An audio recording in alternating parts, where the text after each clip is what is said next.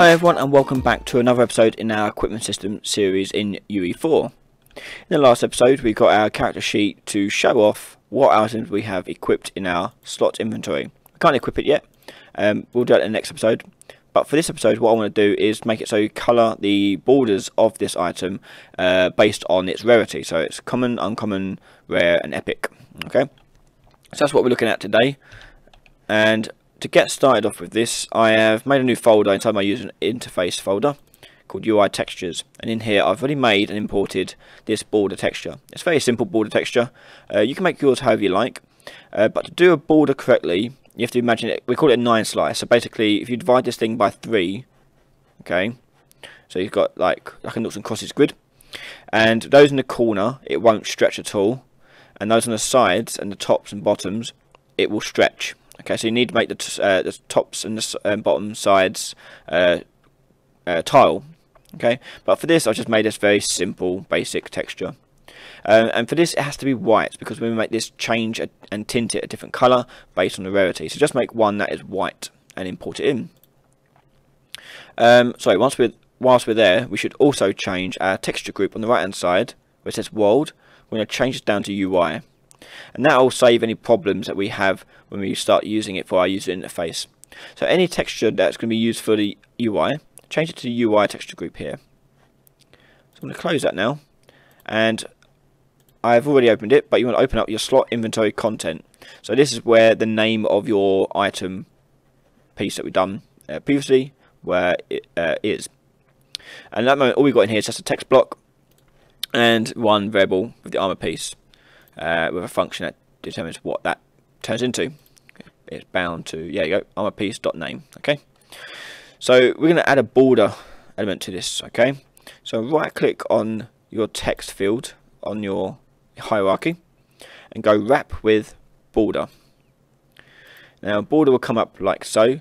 What I want to do is, right now doesn't matter, we can leave it as this, but to save a bit of hassling and look and make it easier for us to work with, because it can be overwritten anyway in game, is I'm going to change it from a draw as to a border. Okay, but that doesn't matter because it's going to be overwritten with our own stuff in a minute. So the way this works is we have a brush here which contains all the appearance data, and we can bind this to a certain value, and that certain value we're going to make our own brush appearance to attach to this border. So we're going to need to make the border appearance for all of these brushes. So in my content browser here, I'm just going to right click here, go user interface, slate brush, and I'm going to do a common border and open it up. I'm going to set the border texture as the image. Image size is 64 by 64 because that's the image size of my texture here. And because you're drawing it in thirds, what you want to do is change it, draw as to border first. Change its margins all here to 0.33. So all of them need to be 0.33, and that will do a perfect 9 slice where they divide it equally by 3s. Okay, and that should work. Okay, and the tint here, we're going to make that sort of a green, like so. Click save, and you can close it. So there's our common green border. Now I'm going to duplicate this, and I'm going to call it uncommon border.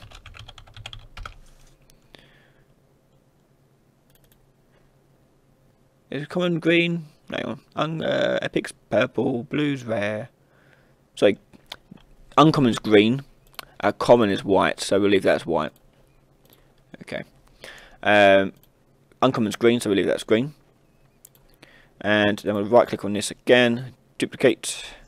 It's going to be rare border. And I'll make this a blue. And again duplicate that one last time for epic border. And this one's going to be purple. Okay, So there's the different colours for our rarities. So now what we need to do is go into our slot inventory content, and our border here, we're going to bind this to a variable. So go to your graph editor of your widget here, and I'm going to delete this for now. I'm going to make a new variable here called Rarity. Okay, Rarity, and this is going to be the variable type of our Rarity enumerator, meaning that I can now choose which one of these it's going to be: common, uncommon, rare, epic. But we're going to bind that variable in a minute to the data that we assign to this. So this armor data here contains the rarity here. So actually we don't need the rarity. Yeah, we can get rid of the rarity, it'll be fine. So what we need to do is bind this brush here to an event. So to make that easy for yourself, if you go into brush in the appearance and click bind and click create binding, we'll get the get background 0 function.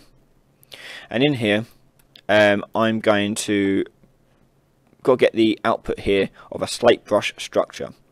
And the slate brush we're going to define in a variable here. So the variables, I'm going to click on the plus variable and go uncommon, common first, common slate, and this is going to be of the slate brush asset, and I'm going to duplicate that again, uncommon slate, and with common and duplicate again. Sorry, getting ahead of myself. Rare slate, and duplicate again for the epic slate. And for each one of these, we want to compile it first. Set the slate here for common slate to be your common border, uncommon to uncommon, rare to rare, and epic to epic. And click compile. So we've got four slate brushes ready to be used, and we have to tell us to decide which one it's going to use. For example, you could just drag this out here, and you can make this a brush asset go into there. But we don't want to do that because we need to make it change based on which one our armor piece actually belongs to. So for that, we're going to do a switch. So drag your armor piece variable out and choose get, and I'm going to split this open, and from where it says rarity, I'm going to drag this out and do switch. You'll see switch on rarity, and a switch, once we hook it up, basically we'll take one of these in, and you can see if it's common it'll go down this route, uncommon it'll go down this route, rare this route, and epic this route. And I'm going to have 4 return nodes, one for each rarity. And for each one, common is going to go into the top one, uncommon there, rare into there, epic into there. And for each one, I'm going to drag in the appropriate variable here. So common goes into the top one, and I'm going to type in make brush from asset.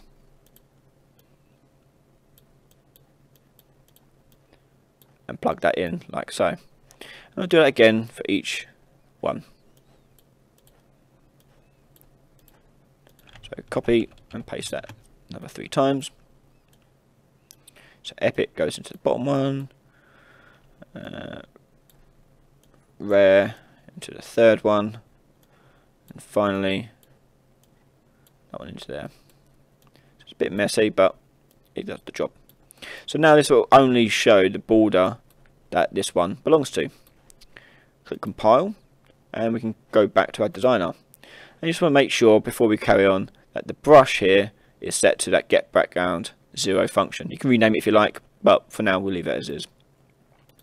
So now, if everything's set up, it should work. I don't see why it wouldn't.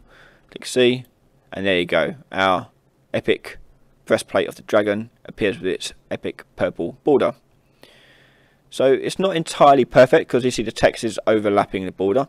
So for that, we just need to put in a padding on our text block. So go into text block, and here I'm going to put some padding here for this padding. Yep. Here I'm going to type in 10. Let's see what it looks like desired. So that's the border, and there's the text. So let's have a look at that in game. Okay, so the text is fitting a little bit better. It's not wrapping correctly on the end here, but we'll fix that in the bug fixing episode. And you can see sometimes the border doesn't line up perfectly well. Unreal's a bit funny when it comes to borders. So to fix something like that, we just need to tweak the margin here a little bit. So we'll tweak that until you get the appropriate size. So this one will probably need to go down a little bit. Let's try 0.3. And getting there. So I need to keep doing that until I get it perfect the way I like it. Okay. And that'll be it. That's how you do Rarity borders. Okay. So a few bugs to fix, but we'll fix those in our bug fixing episode at the end of this series. But for now, you can by means just play around until you fix those bugs. I need to sit down and think about a good method to fix them so they work every single time. But until then, check out the next episode.